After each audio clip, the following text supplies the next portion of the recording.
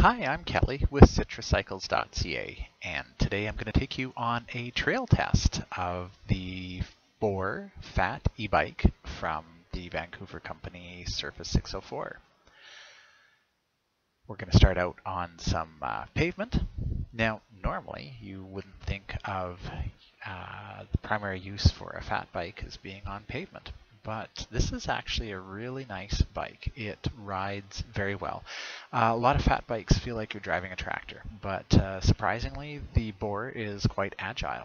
And so anytime you need good handling and traction, such as when you're commuting, this is actually a good choice to consider. The fat tires give you a lot of stability and traction. So if you've got poor riding conditions or you need to stop quickly, maybe you've got gravel, you ride in the rain like I do, or sometimes it's icy or there's frost on the road, with that extra traction you get from these 4-inch wide tires, you really have a lot of confidence in your ability to ride safely. And so even though I thought this would primarily be an off-road bike, it's actually fun to ride it on the road as well. Being an electric assist bike with a rear hub motor, that gives you a lot of extra power so that you're not worried about the rolling resistance that these fat tires give you. And I've actually been going up a bit of an incline here, and the great thing about an e-bike is you don't actually notice until you turn around and go back down and realize you can coast the whole way. Next we're heading onto a trail. It's an old logging trail or forestry road. And like a lot of the trails around here in Ladysmith on Vancouver Island, there's a lot of rough, large, loose rocks and gravel that makes it quite slippery. And this is really where the fat bike shines. It has no problem with traction, and I've got lots of control. An incline like this is actually quite steep, and this is also where the motor really helps. It makes it a lot of fun. On a regular bike, I'd often lose some traction here and spinning out, but with a fat bike, it really isn't a problem at all. On these loose rocks here, kind of try to pick your way through them. With a fat bike, it's really not a problem getting great traction. I'm going to fast forward this section here, but you can see I'm essentially on a really long climb, and this is where the benefits of an e-bike become evident. Sure, I could ride this trail with my regular bike, but it would take a lot longer, and I often wouldn't have time to come up here. With an e-bike, even if I just have a bit of time on a lunch break or after work, I can still have a fun ride and cover a lot of ground. Sometimes a long and steep climb will make me think twice, but with the motor it helps me go further, faster, and still have a great time. I'm still getting exercise, as this is a pedal assist bike. I have to pedal, but it helps me out.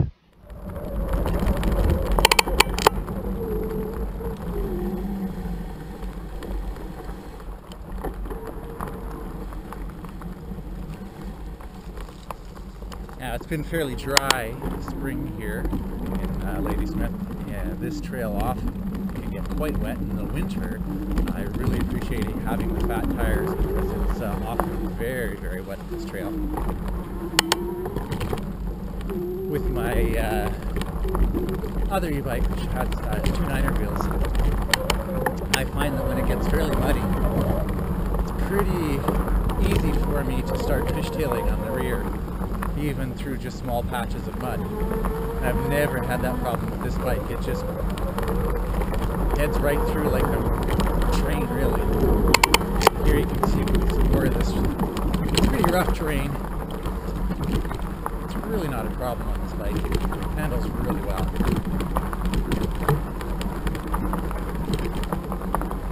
My other bike, I usually, if I come up here, I'm trying to pick a line where I'm not hitting those huge boulders. But with the Boar, I'm really not worried about that.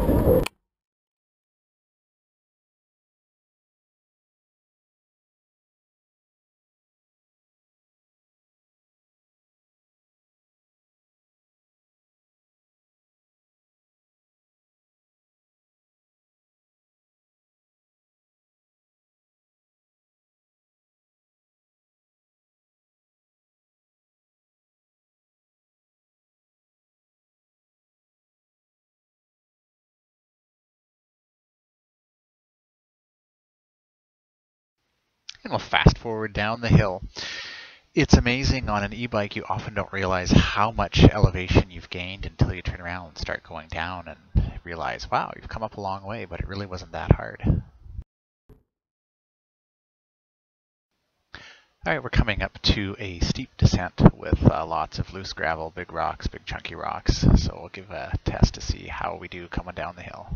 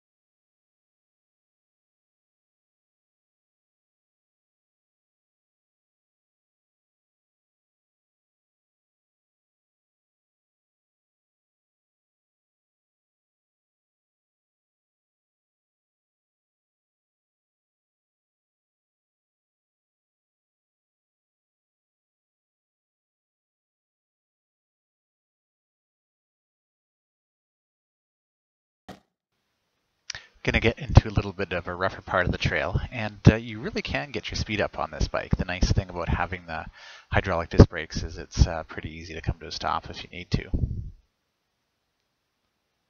I also like the fact that the Boar has a torque sensor, so it basically knows how hard I'm pedaling. It's almost like it's reading my mind. And so when I get to a difficult section of the trail, I'm not worried that if I pedal a little bit, that the motor is all of a sudden going to give me this extra power that I don't need. Whereas bikes with a magnet on the crank, for example, basically it's just an on-off. And so as soon as you turn your crank, it gives you that power. And a lot of times you don't need that. You don't want to turn the level of assist off entirely because you may come to a quick incline that you need some assistance on. So that's where a torque sensor is really helpful. It senses exactly how much power you want and delivers that. We're coming up to some very deep, loose gravel here, and it's hard to tell from the video, but it's actually very soft, and on a regular bike, it's tough. You have to keep your momentum and try not to turn, otherwise you're going to lose control. On the fat bike with these tires, it really isn't a problem. You can do pretty much anything you want and not have to worry about losing control. You could do this on a regular bike.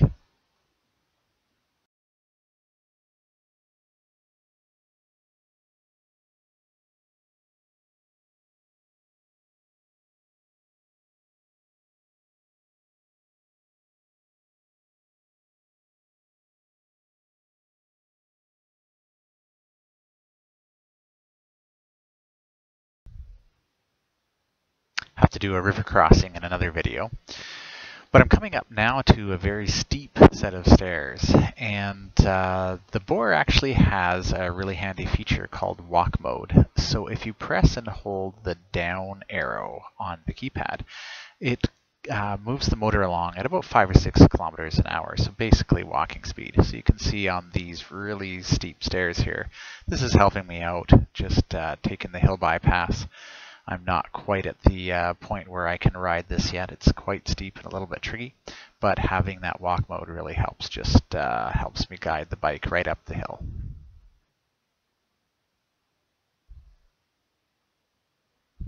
It's hard in the videos to get an idea of how steep things are. Even sometimes you can't tell if I'm going up or downhill, but if you look back down the stairs to the bottom of the trail where I just came up, you can see here that it's actually a fairly steep section, so that would be a pretty tricky ride.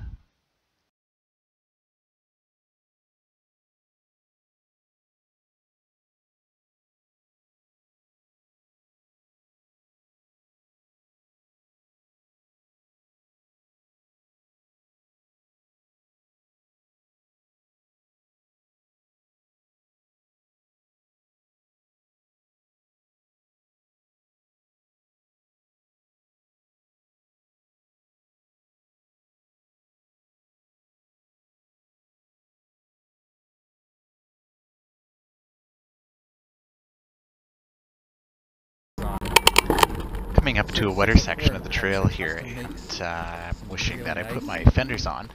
Surface 604 actually makes some custom aluminum fenders really nice, gives you full coverage, so if you're riding through muck like this, you're not going to get dirty. Again, no problem with the traction. This is one of the things I love about the fat bike, is it just plows on through no problem.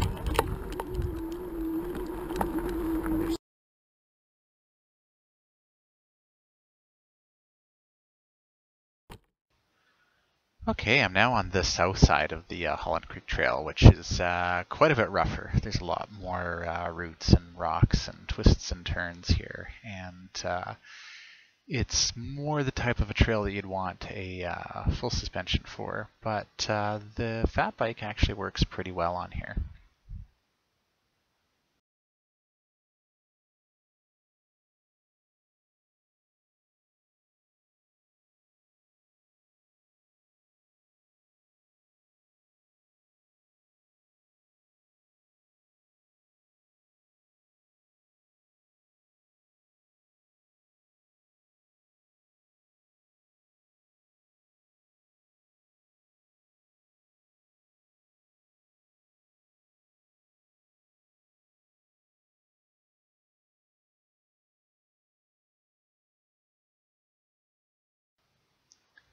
With the fat tires, you actually get a tire almost the same size as a 2.9er. So when you're going over boardwalks like that with a few missing planks, it's not a problem. Just roll right over.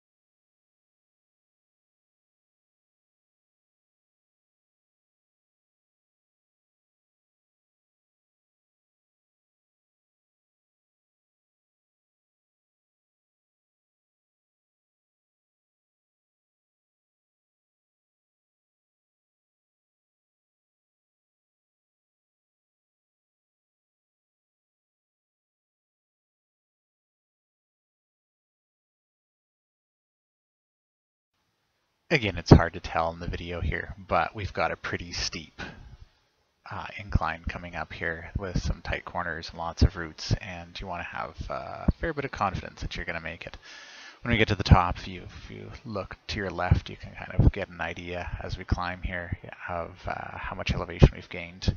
Came down from the bottom there, and the bike performs really well. Again, that torque sensor is just super handy because I can back off the power as I need to or increase it simply by pedaling harder or lighter, just like you normally would. It's just completely natural to ride and a lot of fun, especially on these downhill sections.